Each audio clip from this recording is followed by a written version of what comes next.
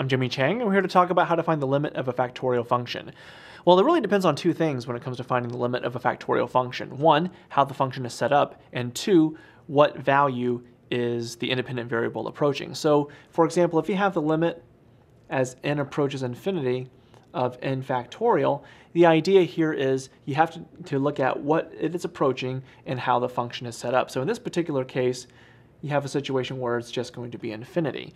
Now, if you have the limit as n approaches infinity of, let's just say, n minus 1 factorial over n factorial, because this function is larger, this limit ends up being 0. But if you notice, I've used the infinity both times, but it doesn't have to be infinity all the time. So if you have limit as n approaches, let's just say 5 of, let's just use something a little bit different, n minus 2 factorial over n minus 1 factorial.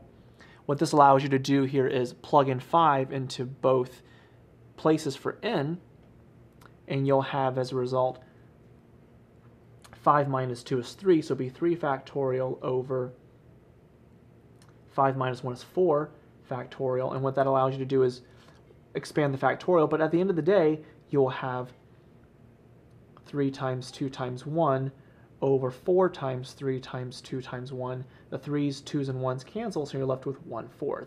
So in order to find the limit of a factorial function, you really have to determine what value that the independent variable is approaching and how you set up the factorials. So I'm Jimmy Chang, and these are a few examples on how to find the limit of a factorial function.